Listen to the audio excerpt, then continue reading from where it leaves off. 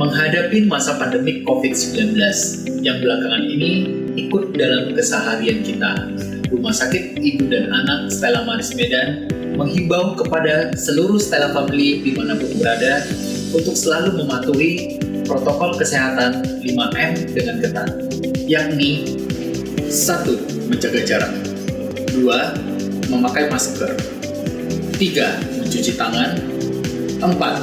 Menghindari kerumunan, 5. Membatasi mobilitas. Stella Family tidak perlu khawatir, karena RSIA Stella Maris Medan memisahkan perawatan pasien COVID-19 di gedung isolasi khusus yang terpisah dengan gedung utama RSIA Stella Maris Medan. Mari kita bersama-sama memutus rantai penularan COVID-19 demi kesejahteraan kita bersama. Terima kasih, salam sehat Stella Maris.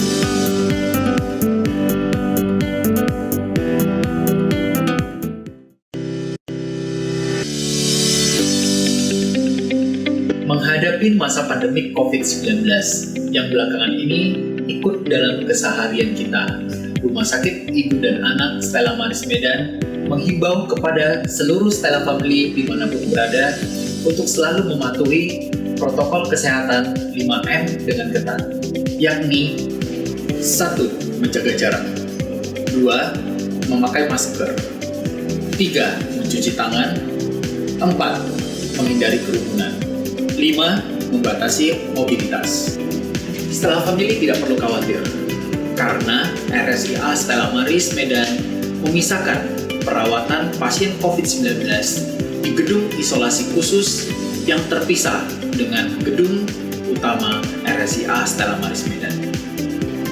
Mari kita bersama-sama memutus rantai penularan COVID-19 demi kesejahteraan kita bersama. Terima kasih, salam sehat Stella Maris.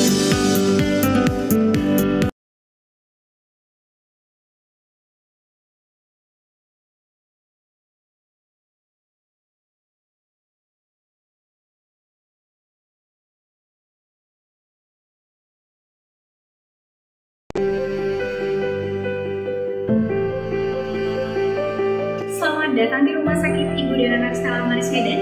Didasari atas cinta kasih terhadap sesama, khususnya ibu dan anak, kami hadir untuk melayani dengan moto "We serve you as our family".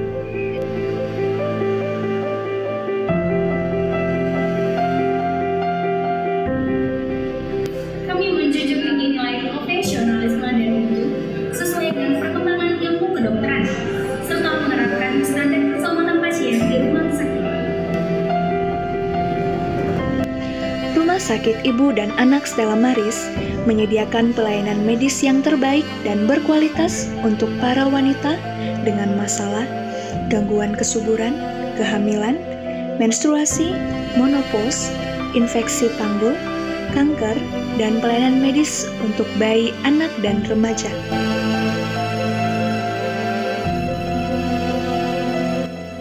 RSIA Stella Maris dilengkapi dengan 4 unit kamar bersalin pribadi yang mewah, serta 6 bed observasi dan dilengkapi fasilitas pendukung, seperti CTG monitoring, Entonox atau midogas, baby warmer, oksigen sentral, USG 4D, elektrokardiografi, dan fasilitas pendukung lainnya.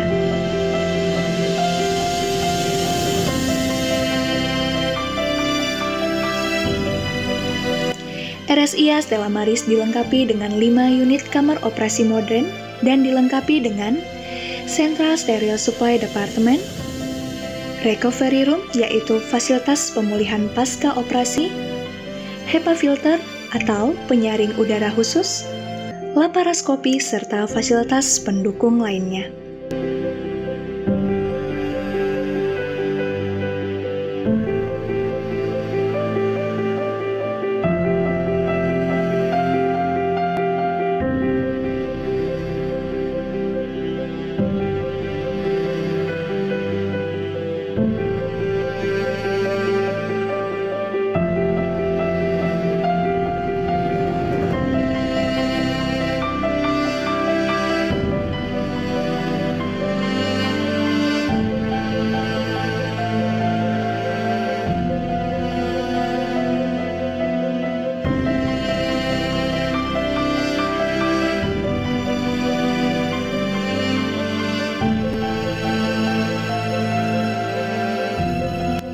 seluruh bayi sehat yang lahir akan dirawat di unit kamar bayi. RSIA Stella Maris juga mendukung program ASI eksklusif.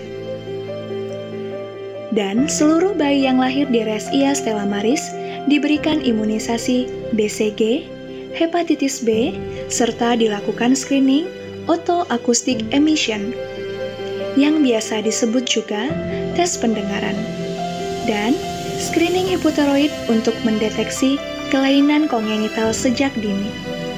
RSIA Stella Maris memiliki unit Neonatal Intensive Care Unit yang dikhususkan untuk perawatan bayi baru lahir dengan penyulit ataupun yang lahir prematur.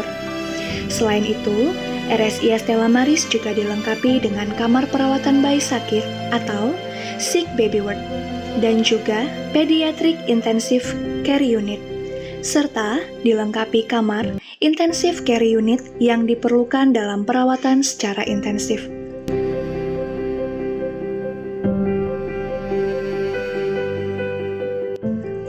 Unit gizi terpadu RSIA Stella Maris selalu menghadirkan bahan-bahan makanan berkualitas dengan berbagai menu sehat dan memiliki 3 kategori seperti Indonesian food, Chinese food, dan Western food.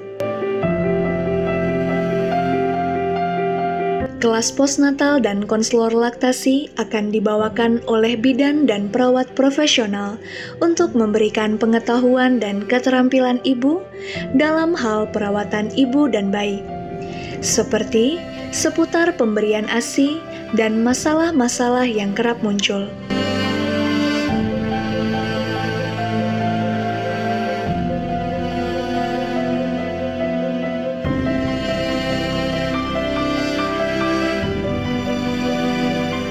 RSIA Stella Maris juga memiliki layanan masas bagi ibu pasca melahirkan.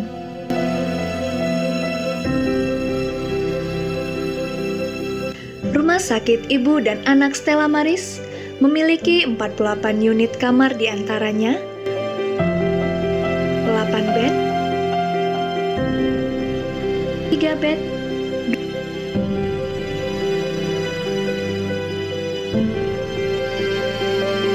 2 bed, VIP,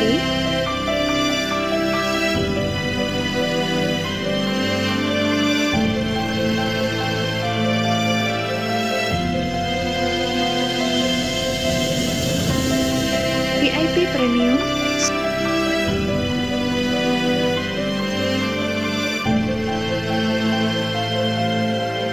Super VIP,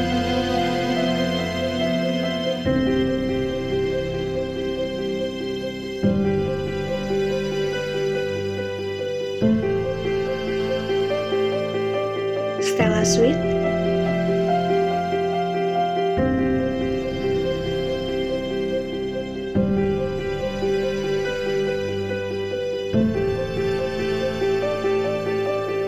Family dan Executive Suite.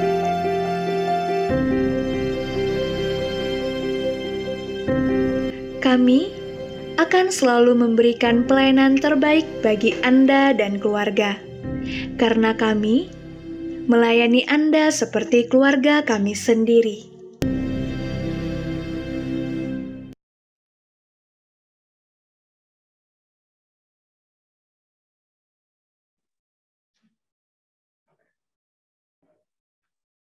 Ya, Assalamualaikum warahmatullahi wabarakatuh.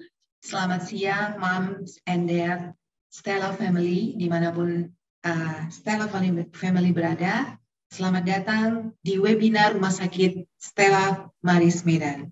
Ya, pada hari ini perkenalkan saya adalah Dokter Elvira Sungkar, spesialis obstetrik ginekologi, sebagai moderator pada acara webinar pada hari ini dan akan memandu acara pada hari ini sampai selesai. Selamat datang kami ucapkan kepada seluruh peserta webinar yang hadir pada hari ini. Sangat apresiasi saya melihat semangatnya dalam menimba ilmu pada hari ini ya.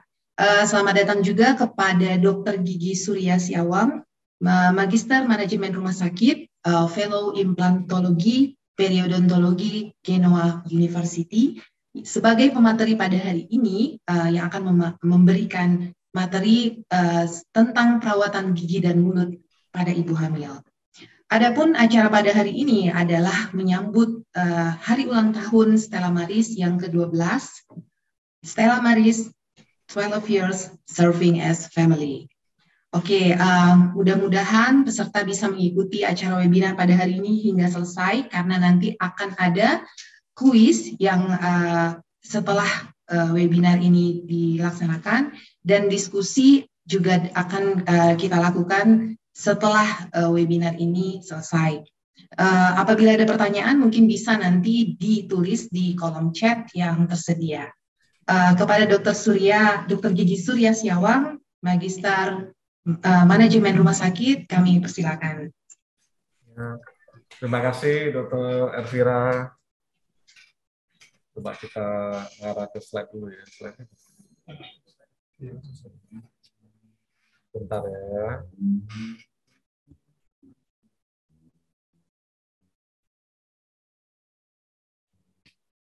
Oke, udah jelas slide-nya? Kita langsung mulai aja ya. Oke, silakan dokter. Ya. Ini harus.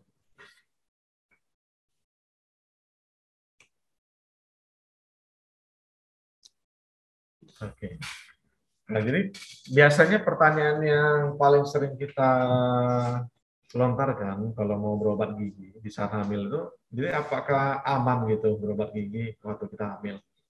Nah, ini ada beberapa kutipan dari American Dental Association, ada juga dari the American Congress of Obstetrician and Gynecologists, dan American Academy of Pediatrics. Semua itu mereka itu menyarankan untuk ibu hamil mendapatkan perawatan gigi di saat sedang hamil. Nah, karena ya masa-masa ini adalah merupakan masa yang krusial ya untuk dimana kita tetap akan memaintain kesehatan gigi dan mulut kita dengan baik ya. Oke. Nah, jadi si ibu ini dia menentukan seberapa sehat si anak yang dikandungnya. Jadi dari proses programming sistem imun anak itu sudah dimulai dari sejak anak dalam kandungan. Jadi bukan anak udah di luar ya. Nah, jadi dari dalam kandungan kita sistem imunnya sudah mulai diprogram. Terus kemudian dia dilahirkan, ditambahkan lagi sampai masa tumbuh kembangnya selesai ya. Nah, terus untuk anak kita sendiri, pertumbuhan gigi susunya dia terdapat ada 4 fase ya. 4 fase, yaitu fase pertama itu dari 6 minggu kehamilan itu, anak itu sudah mulai dibentuk substrat dasar dari giginya. Ya. Jadi fase kedua itu 3 bulan setelah kehamilan, ya, jadi jaringan keras gigi sudah mulai dibentuk. Fase ketiga ini sewaktu anaknya sudah lahir, ya. Jadi di fase inilah si gigi itu keluar dari gusi, ya. Oke, baru fase keempat di mana fase yang gigi susu akan tanggal digantikan dengan gigi permanen, ya. Nah, jadi dalam tubuh kita itu, ya, dia terdapat banyak sekali makhluk-makhluk kecil, ya, ada sekitar 39 triliun makhluk kecil yang tidak nampak oleh mata kita, ya, yang biasa kita kalau sebutnya dengan bakteri. Nah, komunitas dari kumpulan-kumpulan makhluk kecil bakteri ini kita disebut mikrobiom, ya. Nah, jadi dari sekumpulan itu 90%-nya yang tinggal di tubuh kita itu merupakan bakteri baik. Lalu ada 10% lagi itu bakteri jahat, terus ada bakteri oportunis juga, ya. Nah, kalau ada perubahan dari komposisinya yang 90 dan 10 ini, ya, maka dia akan disebut dengan disbiosis. Misalnya si bakteri baiknya udah tinggal 60%, nah bakteri jahatnya naik. Nah, itu disebutnya disbiosis yang dimana disbiosis itu yang kemudian akan berujung pada penyakit, terutama untuk yang kita bahas sekarang, untuk penyakit dalam gigi dan mulut ya.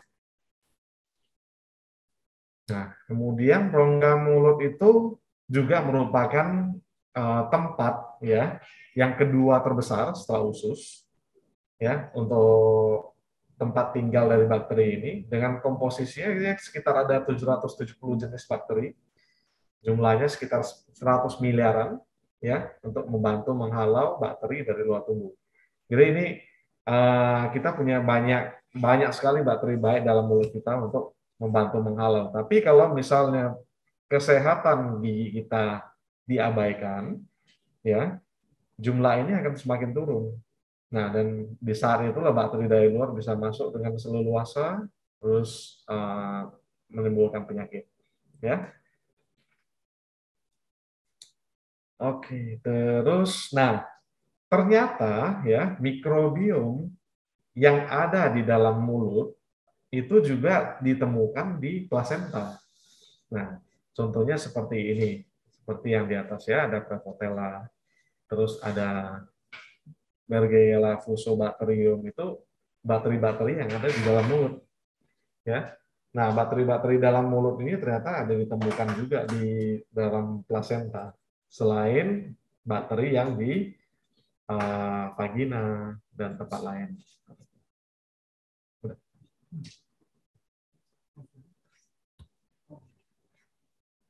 Oke ya. Nah, terus ini juga salah satu yang paling penting ya. Ini jadi ASI itu dia isinya sumber nutrisi ya, yang sangat lengkap buat bayi ya, yang dimana kita jangan, kan sekarang banyak saya temukan tuh pasien bilang kalau misalnya aduh ASI itu makanannya orang kampung, kita sekarang udah susu formula. Nah itu salah ya, jadi susu formula sebagus apapun tuh nggak bisa menggantikan ASI di masa-masa pertama kehidupan si anak itu ya. Mungkin kalau udah lewat 6 bulan ya dia ASI kandungannya udah turun, jadi udah bisa digantikan dengan yang lain. Makanya itu jadinya ada FPASI kan. Nah, tapi kalau untuk masa-masa awal, ya ASI itu nggak tergantikan. Jadi sebisa mungkin kalau ibu-ibu ini mau diperjuangkan ya untuk ASI. Jangan enggak, karena memang ASI, pemberian ASI memang lebih susah, ya. Tapi kita tetap harus berjuang ya. Nah,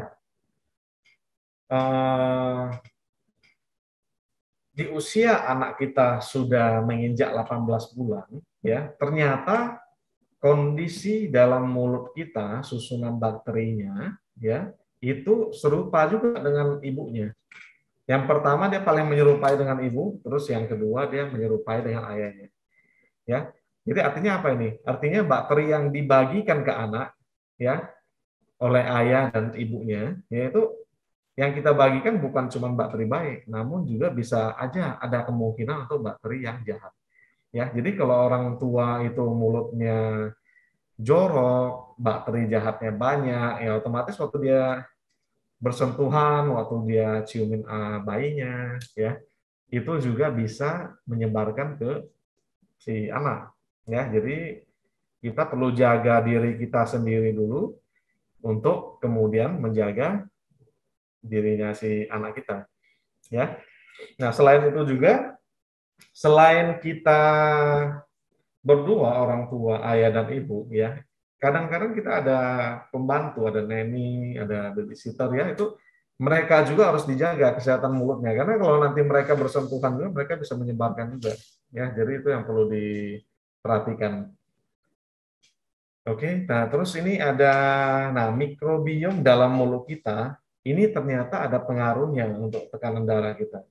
Nah jadi dalam rongga mulut itu ada bakteri-bakteri, ada beberapa bakteri ya. Nah, seperti Neisseria dan lain-lain. Nah, itu mereka tugasnya apa? Tugasnya salah satu itu mengubah nitrat jadi nitrit. Jadi senyawa nitrit ini ya yang kemudian ya akan berubah menjadi nitrit oxide. Nah, yang dimana nitrit oxide ini, nah fungsinya untuk apa? Untuk merelaksasi pembuluh darah kita. Nah, jadi membantu untuk mengurangi tekanan darah tinggi. Ya. Nah, seperti yang kita tahu kalau misalnya ibu hamil ya, dia darahnya tinggi, ya, nah itu kan banyak kemungkinan buruk yang bisa terjadi kan. Nah, jadi sebisa mungkin, nah bakteri-bakteri dalam mulut kita ya ini baguskan, kita jaga ya, untuk kemudian mereka juga bisa membantu kita untuk mengontrol kesehatan yang lain ya. Nah, jadi kehamilan itu dia suatu hal yang sehat, jadi nggak seharusnya menimbulkan penyakit pada rongga mulut ya. Tapi ya kehamilan itu juga menyebabkan beberapa perubahan ya, terutama ada perubahan hormon yang kemudian meningkatkan si peluang untuk terjadinya masalah pada gigi dan mulut kita ya. Nah, jadi masalah gigi dan mulut yang sering terjadi itu apa? Kayak gimana? Nah, jadi salah satunya ada gingivitis, terus ada bau mulut, gigi goyang, ya. Nah, gingivitis ini dia kalau yang kita bisa lihat di gambar itu, pas gusi, ya. Nah, itu ada merah-merah, ya. Nah, itu namanya gingivitis. Nah, jadi itu paling sering itu terjadi. Terus bisa juga kita ada bau mulut, gigi kadang-kadang jadi goyang, ya. Terus karies, nah, karies itu bolong ya, kalau kita bilang ya. Nah, oke. Nah, terus ini ada penelitian dari Volayan, ya. Nah, mereka meneliti kepada 1.549 anak dan ibu, ya, usianya sekitar 6 sampai 71 bulan, dan kesimpulannya itu menunjukkan bahwa anak yang ibunya menderita karies itu beresiko 6 kali lipat terkena early childhood karies ya dibandingkan dengan anak yang bebas karies ibunya. Nah, jadi ini kalau misalnya early childhood karies ini apa? Jadi si anak-anak itu seharusnya pada masa awal kehidupan mereka masih ada daya tahan tubuh untuk melawan si bakteri-bakterinya. Ya, jadi nah untuk beberapa kasus anak-anak itu kehilangan daya tahan tubuhnya. Jadi si bakteri yang menyerang itu lebih cepat progresnya, terus jadilah dia lebih cepat bolong. Ya, bisa aja dia baru keluar beberapa bulan udah mulai bolong. Baru keluar 1 tahun udah mulai hancur giginya. Ya, padahal itu gigi susu akan dipakai untuk jangka waktu yang cukup lama. Ya, sampai umur 12 dia baru keluar semua. Nah, terus ada juga penelitian dari Xiao, ya. Nah, di mana dia mengatakan ibu yang mendapatkan perawatan gigi dan mulut di masa kehamilan, ya itu akan mengakibatkan terjadinya pengurangan jumlah bakteri Streptococcus mutans. Ya, jadi Streptococcus mutans ini salah satu bakteri yang paling banyak menyebabkan karies pada gigi ya. Nah, jadi otomatis jadi early childhood karies pada anak juga akan berkurang dengan ibu yang mendapatkan perawatan gigi dan mulut di masa kehamilan ya. Oke. Nah, masalah yang lain yang dapat terjadi apa? Periodontitis tentunya. Nah, periodontitis itu yang dia tahap selanjutnya dari gingivitis yang tadi kan gusinya kemerahannya. Nah, gusinya kemerahan, terus itu kan si bakterinya yang awalnya baru sampai di gusi, terus kemudian dia masuk ke dalam, ngerusak tulang, ya. Makanya kalau kita lihat di kanan bawah, ya itu si akar-akar gigi udah terbuka itu, ya. Nah, jadi itu mulai terserang, nanti lama-lama giginya jadi goyang. Oke. Nah, untuk periodontitis juga ya, jadi ibu hamil ya dengan periodontitis seperti yang pada gambar tadi ya itu beresiko 6 kali lebih besar dalam melahirkan bayi prematur dibandingkan ibu yang sehat. Nah, jadi kan kita semua nggak mau lah kalau misalnya sampai lahir prematur ya bayi kita ya. Jadi ya lebih baik kita jaga dengan sebaik-baiknya. Jangan terlalu banyak menganggap remeh. Nah, terus ada dari Winland ya mengatakan ibu hamil dengan periodontitis beresiko 3,4 kali lebih tinggi ya terjadi berat janin lebih rendah dari normal. Nah, dibandingkan dengan ibu hamil ya dengan yang tanpa periodontitis. Nah, ibu hamil dengan periodontitis juga 2,2 kali lebih beresiko terjadi tekanan darah tinggi berdasarkan penelitian yang dilakukan oleh Winland dan kawan-kawan.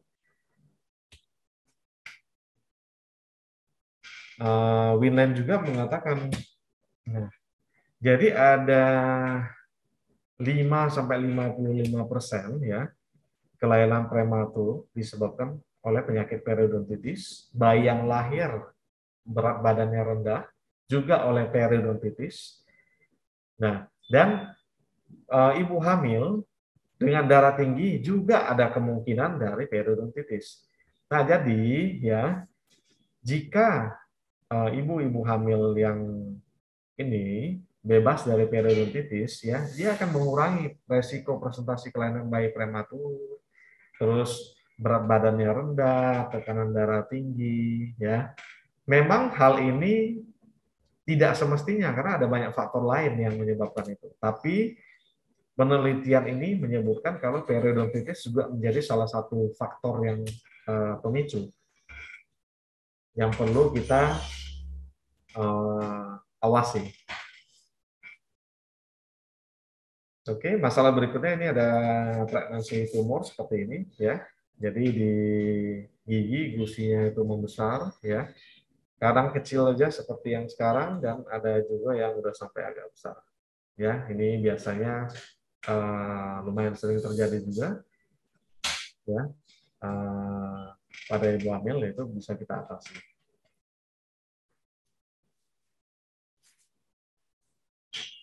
Nah, erosi gigi juga sering terjadi. Erosi gigi itu apa? Jadi kayak giginya itu kan gigi ada lapisan email. Ini yang kalau di bagian gambar kiri bawah, itu gigi itu ada lapisan email, lapisan dentin, terus ada pop. Pop itu saraf. Nah, satu rongga kosong, ya isinya saraf sama pembuluh darah. Nah, jadi pada ibu hamil itu sering mual kan. Nah, di saat mual ya asam lambung juga ikut naik. Nah, saat asam lambung ikut naik ya. Nah, itu juga ikut mengikis dari lapisan email dari gigi kita. Nah, jadi kalau kita lihat ya gigi yang di sebelah kanan bawah ya. Nah, itu jadi bagian-bagian giginya udah jadi kayak rata gitu.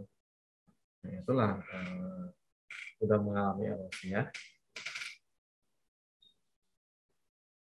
Terus berikutnya itu, tambalan merkuri ya, yang dulu sering disebut tambalan amalgam, yang kalau kita lihat di bagian kanan ya, itu ada tambalan yang warna hitam atau warna metal ya, itu biasa tambalan amalgam ya.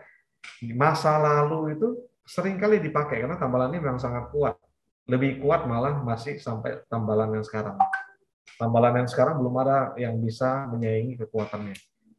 Ya, cuman ya pada tambalan merkuri ini ya dia terdapat tambalan amalgam ini dia terdapat merkuri. Nah, dan merkuri ya itu pada ibu hamil itu bisa ada menyebabkan salah satunya gangguan pada otak bayi.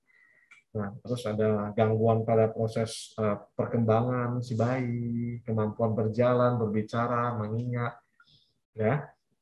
Nah, dan bisa juga jadi sampai attention deficit hyperactivity disorder ADHD ya. Nah, jadi sebaiknya sebelum kita merencanakan akan hamil atau setelah kita menikah, cekkan dulu giginya. Kalau misalnya ada banyak tambalan yang amalgam yang mengandung merkuri, kita buang dulu, kita ganti dulu ke tambalan yang aman. Oke, jadi yang perlu dilakukan apa oleh ibu hamil? Satu ya pasti sikat gigi ya. Sikat gigi pakai pasta yang berfluoride 2 kali sehari ya. Malam sebelum tidur ya, atau udah nggak ada aktivitas apapun ya. Pagi hari kalau bisa 1 jam setelah sarapan. Kenapa 1 jam setelah sarapan?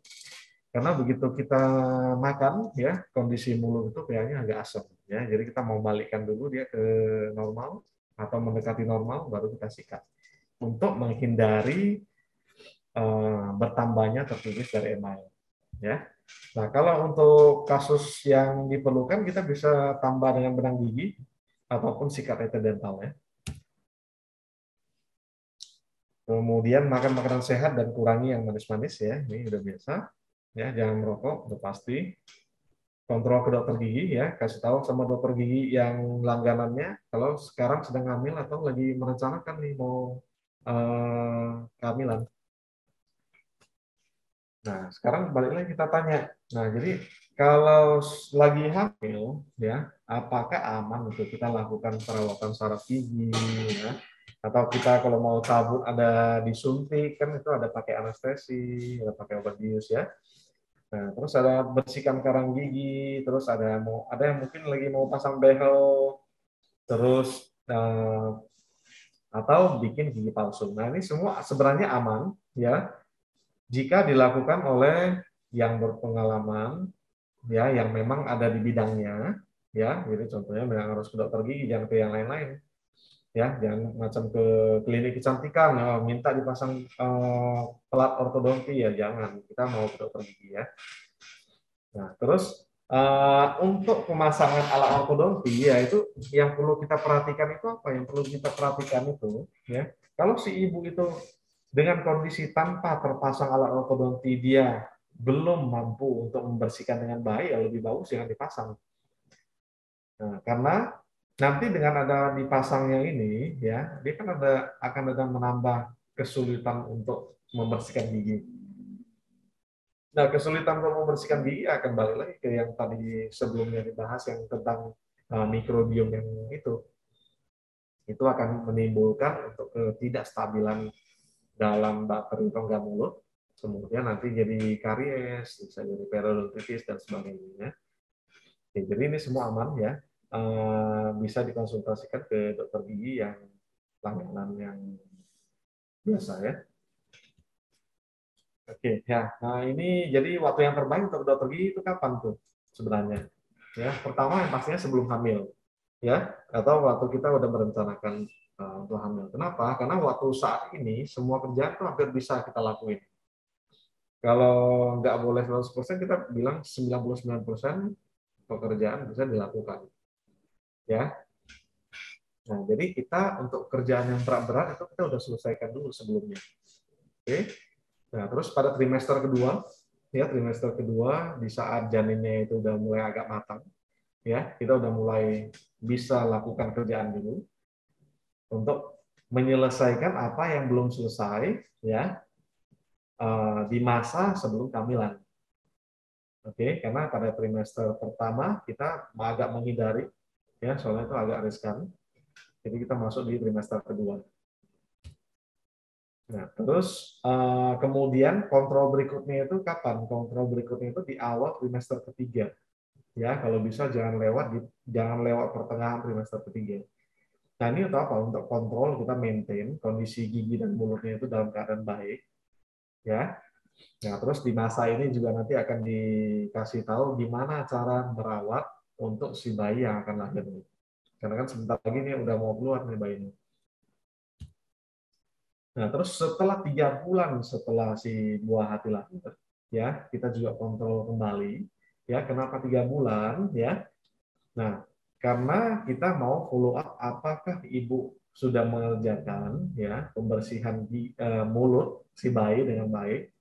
Ya, terus di saat ini juga kita udah mempersiapkan untuk mengajarkan si orang tua gimana cara menjaga kondisi gigi ya dan mulut di saat nanti. Nah, biasanya sekitar 6 bulanan tuh gigi udah mulai mau keluar. Ya, jadi sebelum itu kita udah maintain. Oke. Nah, jadi gigi dan mulut itu merupakan salah satu elemen yang esensial dalam kehidupan kita. Ya. Nah, jadi jagalah baik-baik dari awal mula untuk dapat memastikan kualitas hidup yang terbaik buat Anda ya. Nah, jadi jangan ada dari kita yang berpikir, oh iya, kalau misalnya gigi susu kan nanti bisa diganti lagi. Nanti kalau diganti baru kan udah jadi baru lagi, nggak apa-apa dong gigi susu itu rusak. Nah, itu keliru sekali. Jadi kalau gigi susu itu rusak, jangan pernah berharap gigi permanen akan bagus. Nah, karena kalau gigi susu itu rusak, gigi permanen yang keluar akan punya beberapa kemungkinan. Satu, ya, dia gigi permanen keluar memang udah rusak. Dua, gigi permanennya keluar dalam kondisi penampakannya aja yang bagus, tapi dalamnya udah rapuh, dia dalamnya kurang bagus. Jadi otomatis dia akan lebih rentan dan lebih cepat rusak di kemudian hari. Ya, jadi yang kita sangat-sangat mau jaga itu kondisi gigi susu dari anak kita, supaya gigi permanennya juga lebih baik. Ya, oke. Terima kasih. Sekian, saya kembalikan ke Dokter Elvira ya. Ya, terima kasih Dokter Surya. Banyak sekali manfaat dari ilmu yang sudah di-share tadi ya. Beberapa pertanyaan pasien-pasien saya di poli justru sudah terjawab ya tentang kapan saya harus kontrol ke dokter gigi, boleh pemasangan behel atau tidak, dan sebagainya. Tentunya Stella Family juga sudah mendapatkan banyak pengetahuan dari sini. Mungkin kita langsung saja membuka forum diskusi. Di sini ada satu pertanyaan yang sudah ada di kolom chat yang saya lihat Dokter Surya dari Ibu, ya dari Ibu.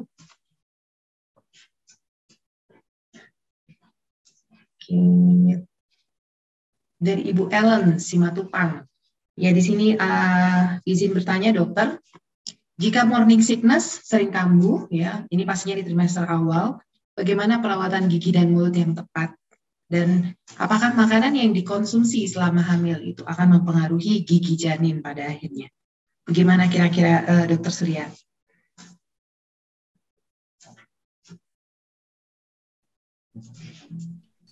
Oke ya, untuk Bu Ellen ya.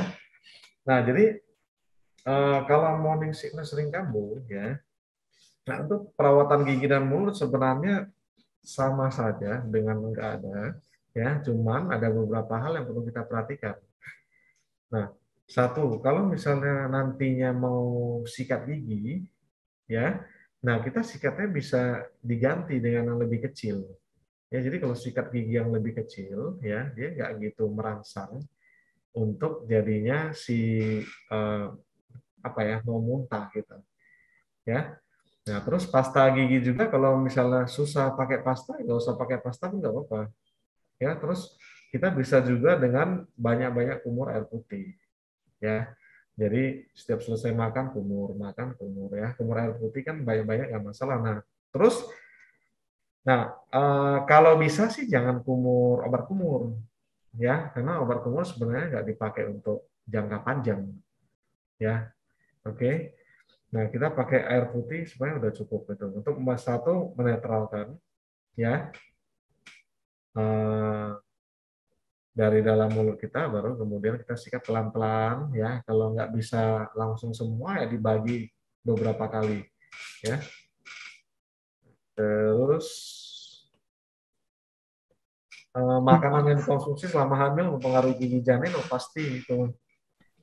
Nah, jadi seperti yang tadi dipaparkan itu kan dia udah mulai membentuk gigi ya di awal-awal masa kehamilan. Nah, jadi apa-apa aja yang gigi kita itu perlu untuk dalam pembentukannya. Nah, contohnya bisa ada kalsium ya. Kalau ibunya kurang makan kalsium, otomatis jadi si giginya akan kekurangan kalsium ya. Gigi anak akan kekurangan itu, terus dia mau membentuk struktur giginya juga kurang ya. Nah, kadang-kadang dia ngambil dari mamanya. Nah, jadi nanti itu biasanya kan akan udah diberikan suplemen ya. Nah, suplemen-suplemen yang akan diperuntukkan untuk setiap fase dari pertumbuhan si bayi ini. Saya dia lagi bentuk organ apa, ya nanti kita kasih suplemen apa.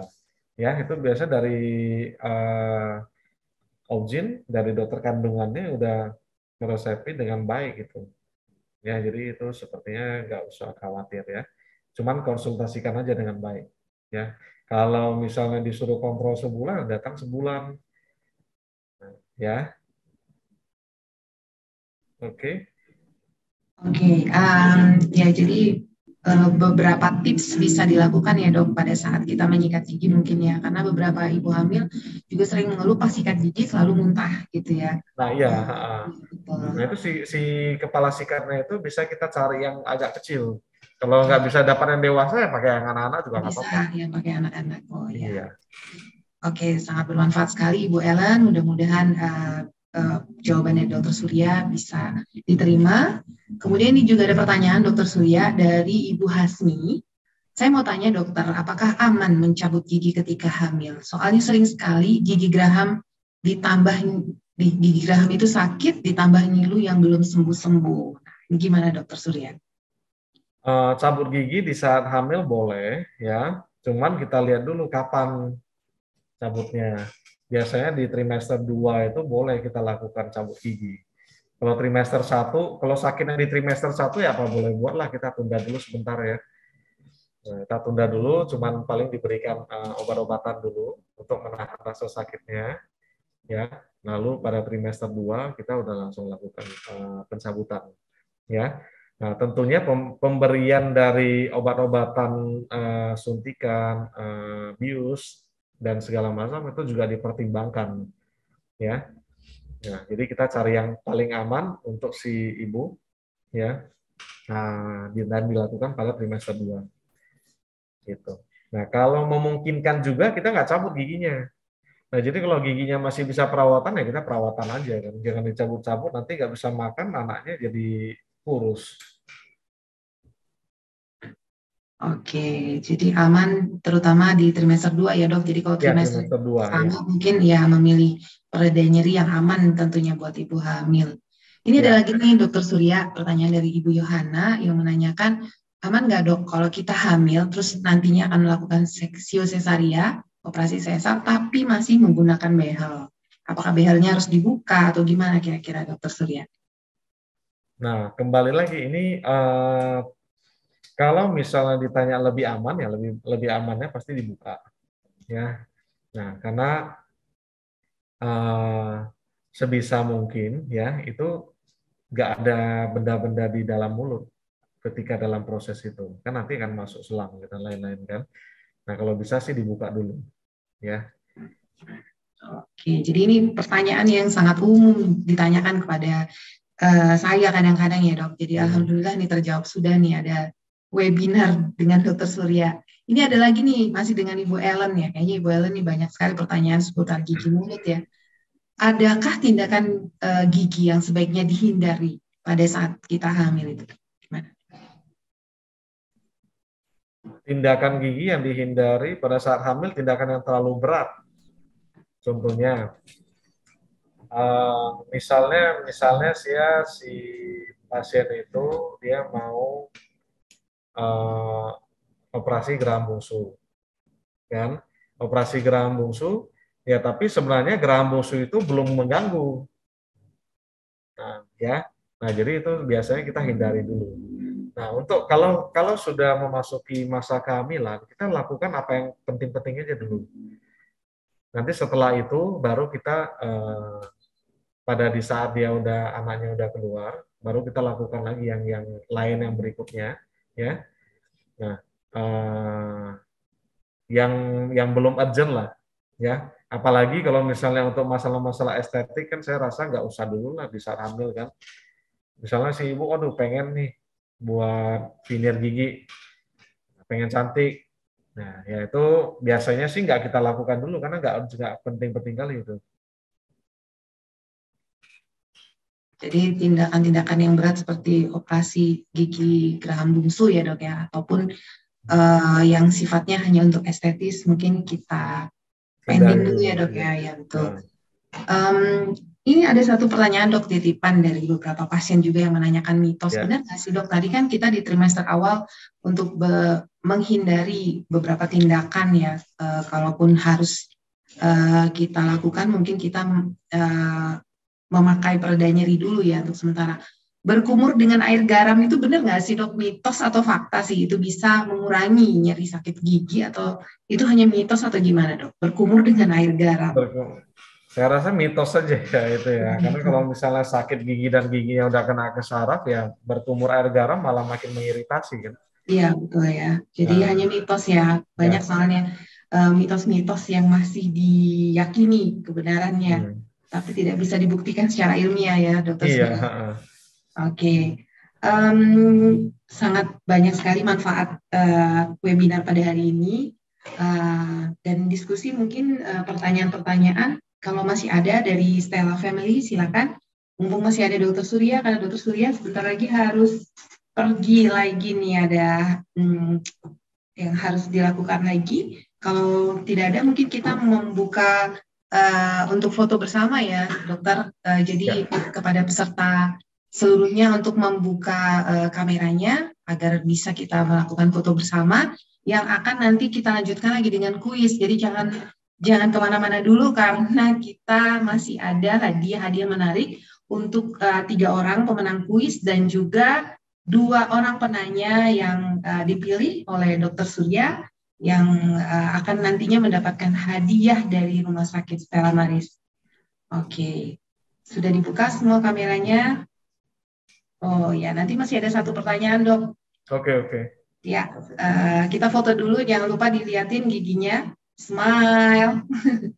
1, 2.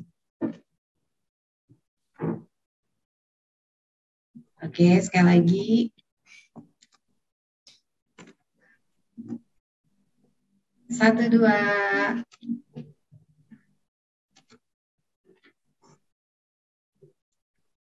Oke. Nah, ini sebelum dokter. Sekali lagi ya. Oke, sekali lagi ya. Ya, masih ada yang belum kameranya dibuka. Kalau bisa on cam dulu kita, nanti habis fotoan masih boleh off cam lagi. Oke, sekali lagi ya Dok fotonya. 1, 2, cheese. Oke. Nah, oke, terima kasih. Nah, ini ada 1 pertanyaan Dok sebelum Dokter Surya pergi dari salah satu peserta.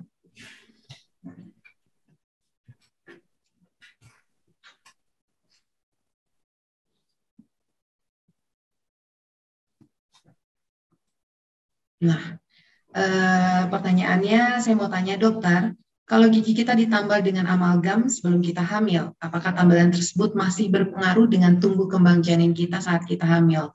Nah, itu kayaknya tadi udah Dokter paparkan ya, tapi silakan Dokter Surya biar lebih jelas nih dari Ibu Putri Dambawati.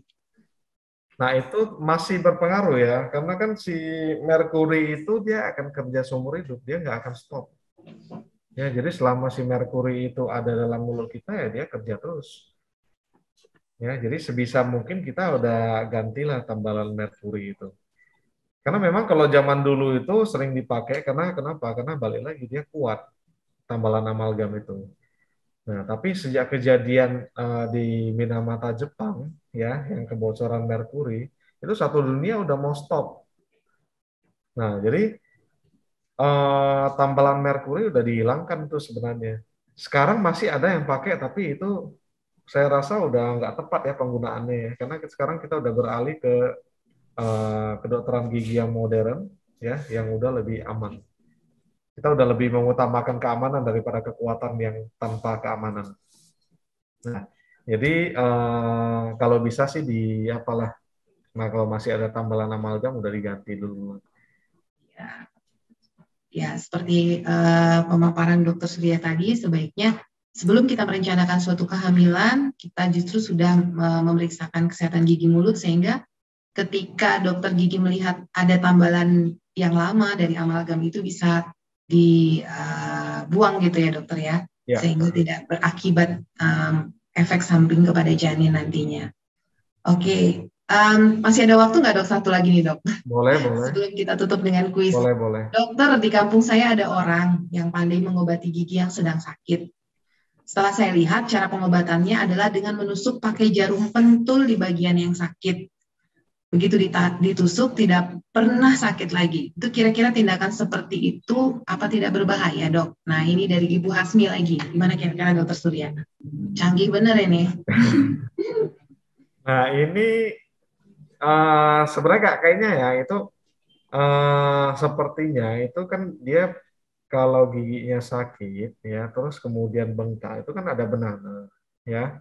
Nah, setelah bernanah ya, terus dia tusuk pakai jarum pentul ya. Nananya kan keluar. Jadi otomatis ya reda lah sakitnya kan. Ya, reda sakitnya. Terus kalau misalnya dibilang nggak pernah sakit lagi ya belum tentu juga.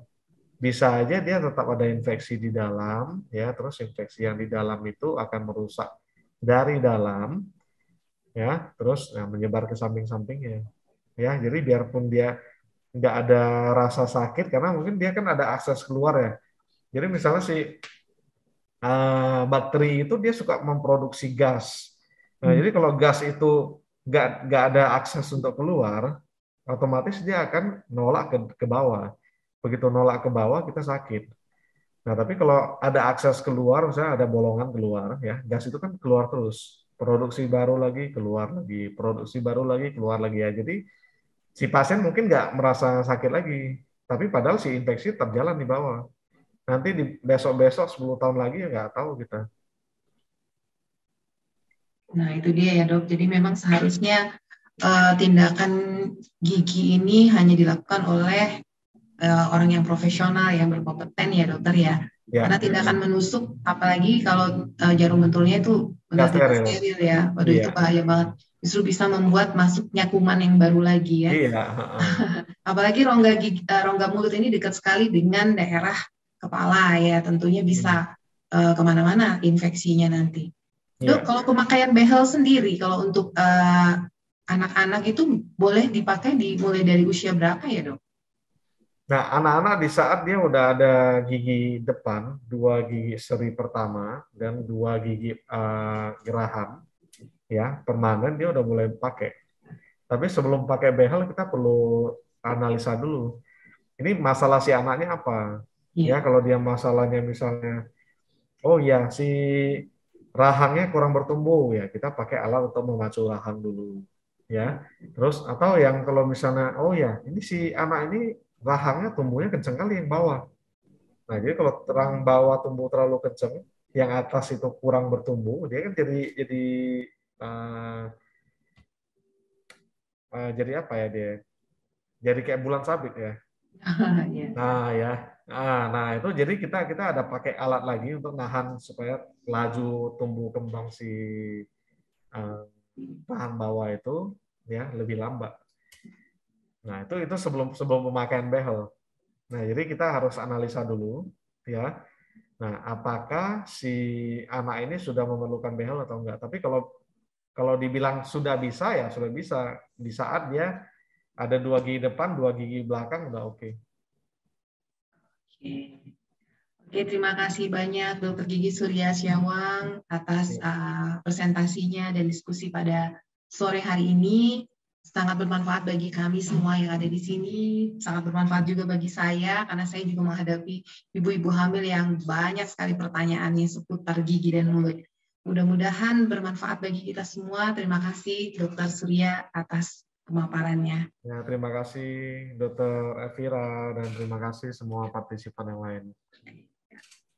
Ya, begitulah Stella Family, pemaparan dari Dokter Surya tentang perawatan gigi dan mulut di masa kehamilan.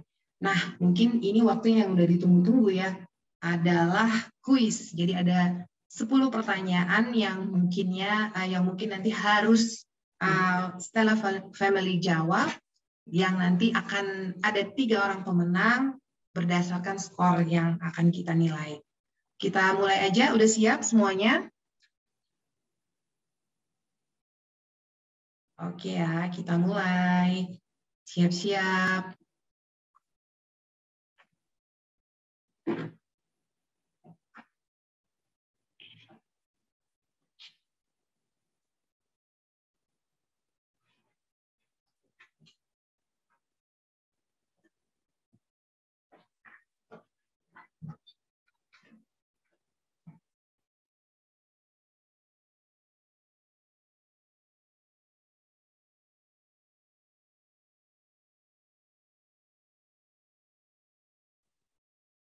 Nah, bagi Stella Family, silakan ada link di kolom chatting.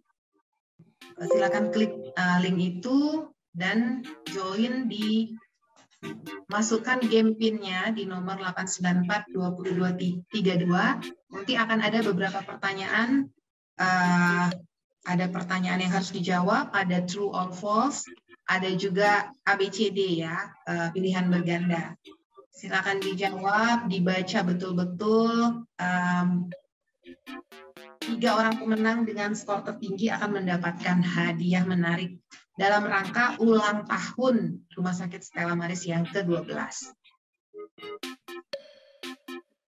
Ini sudah join Ibu Dwi Lucy, Ibu Ellen, Mr. Rama, Ibu Ana, silakan. Iya.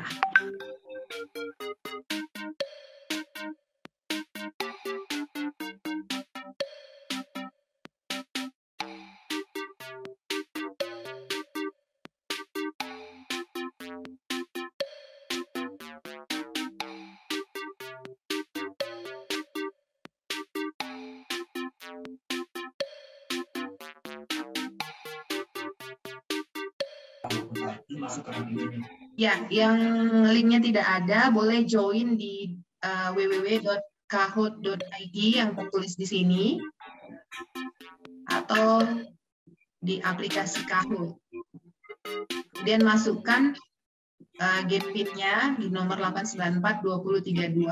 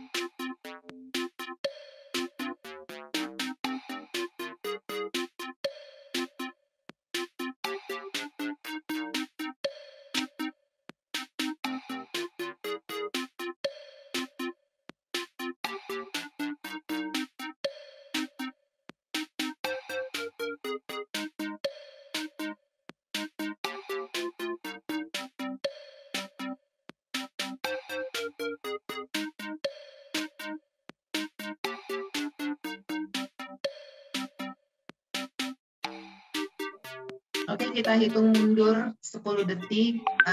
Kita tutup untuk pendaftarannya. Silakan yang mau join, masih ada waktu. 10, 9, 8, 7, belum bisa? Silakan dikunjungi www.kahoot.it.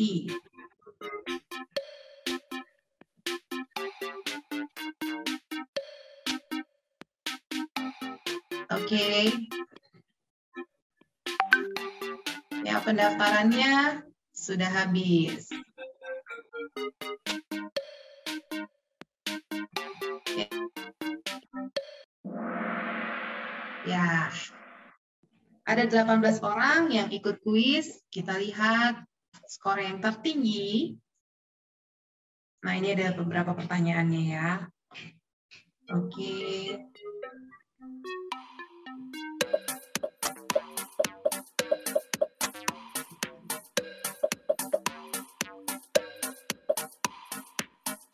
Nah, bagi Stella Family yang ikut webinar mendengarkan dari awal sampai akhir, tentunya bisa menjawabnya. Nilainya harusnya 100 nih. Nah, ini dia. Kita lihat ada scoreboard-nya. Ini nggak kelihatan yang sebelah kanan.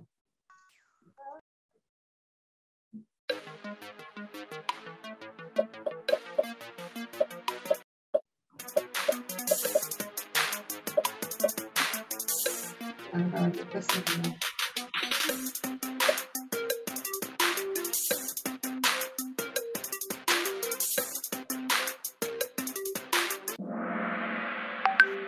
Ya, ada 13 orang yang menjawab benar.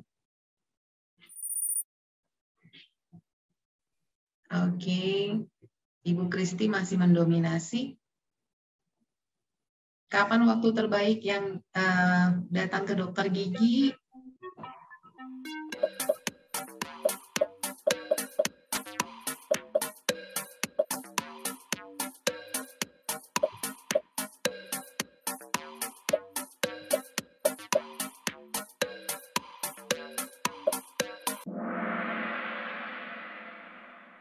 Nah, jawabannya adalah trimester ketiga. Masih Ibu Kristi yang mendominasi. Wah, Ibu Kristi ini jago nih. Nah, fase 1 dimulai dari 6 minggu kehamilan. Nah, itu ada tadi ya di PowerPoint-nya Dokter Surya.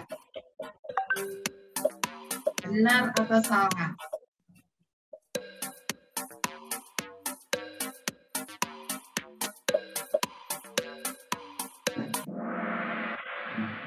Ya, 17 orang menjawab benar. Masih Ibu Kristi.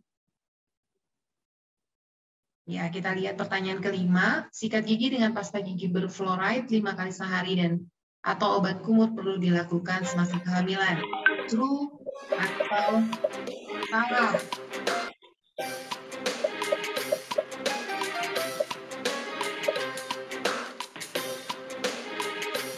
Kali sehari ya.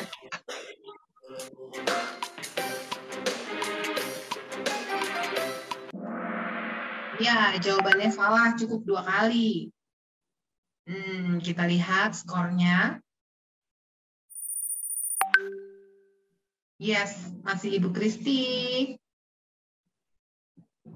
Pertanyaan ke-6, manakah di bawah ini yang merupakan bahaya merkuri yang terkandung dalam tambalan?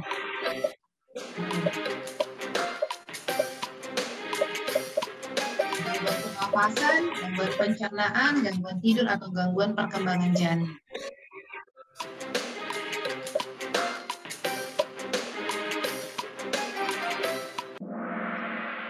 Ya, gangguan perkembangan janin. Kita lihat skornya. Oke, masih Ibu Kristi. Pertanyaan berikutnya.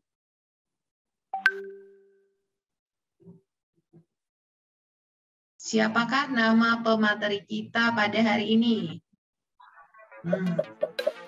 Dokter Wirta Hernika, Dokter Elvira, Dokter Gigi Surya Siawang, atau Dokter Surya Bangun? Nah, ini kalau salah kelewatan.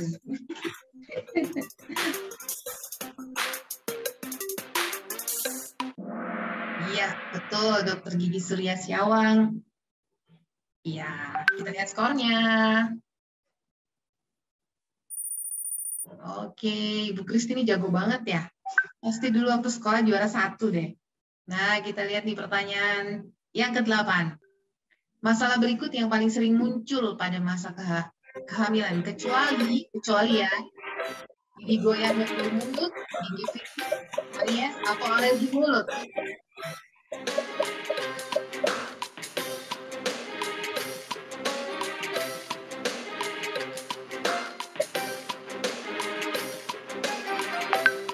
Ya, betul. Kecuali alergi mulut.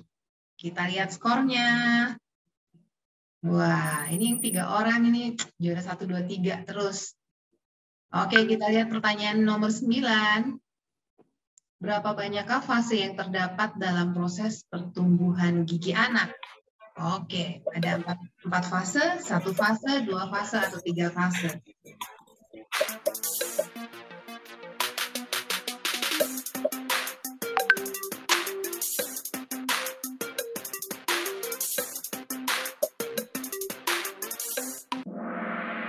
Jawabannya adalah 4 fase. Oke, ini ada yang naik nih, Ibu Dwi Retno. Silakan kita lihat pertanyaan terakhir. Ibu dengan karies tidak terbukti meningkatkan resiko anak lebih cepat mengalami karies atau early childhood karies. Benar atau salah?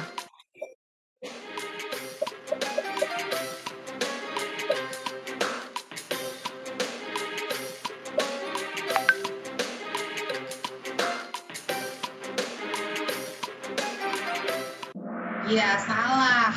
Pastinya ada hubungan ya, Ibu dengan karies dengan kejadian karies pada anak secara dini. Oke, kita lihat skornya. Pemenangnya adalah Ibu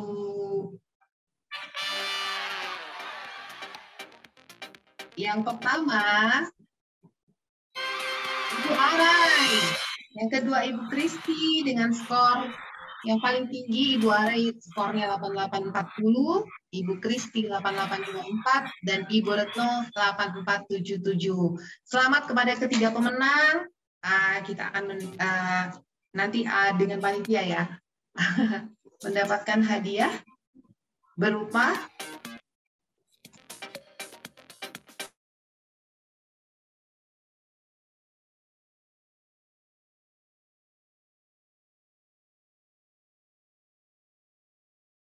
Oke, kepada 3 orang pemenang, boleh di link chat untuk mengetikkan nama dan nomor handphone agar bisa nanti dihubungi oleh panitia. Oke, terima kasih. Kemudian nanti ada 2 orang penanya yang terbaik yang akan dinilai secara langsung oleh Dokter Gigi Surya. 2 penanya terbaik juga akan mendapatkan hadiah. Nah, ini dia Bu Kristi sudah mengirimkan nomornya. Bu Kristi tadi runner up ya, nomor 2. Kemudian yang pertama Ibu Arai, jangan lupa Bu, sayang hadiahnya nanti.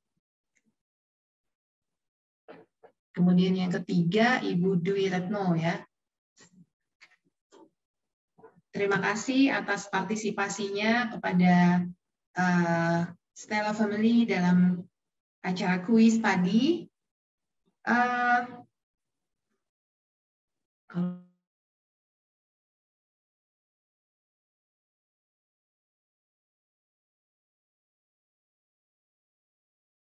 Oke, Ibu Arai juga sudah mengirimkan nomor handphonenya.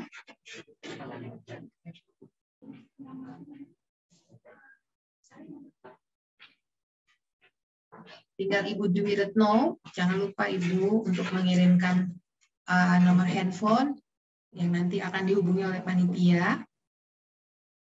Kita tinggal menunggu 2 orang penanya terbaik yang akan memberikan yang akan memenangkan hadiah dari Rumah Sakit Stella Maris Medan.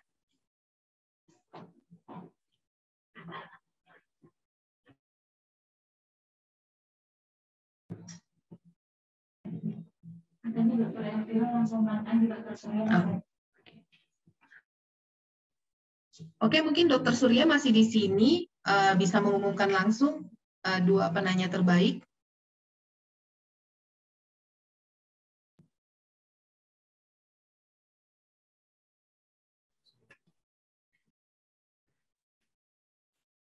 Halo. Yang terpilih itu Ibu Ellen sama Ibu Hasmi. Ya, selamat buat Ibu Ellen dan Ibu Hasmi.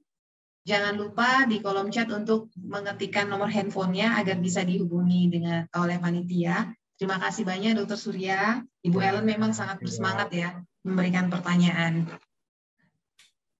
Oke.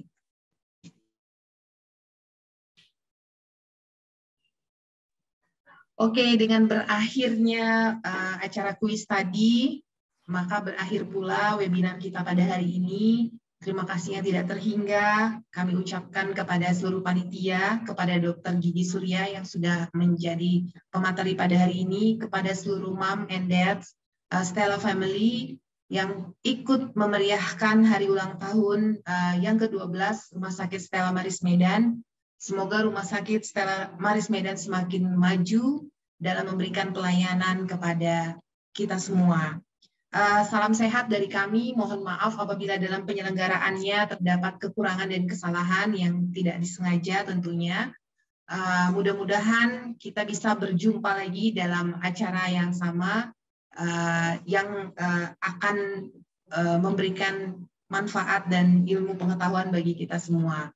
Selamat ulang tahun yang ke-12 bagi Rumah Sakit Stella Maris Medan. Tetap semangat dan maju. Terima kasih.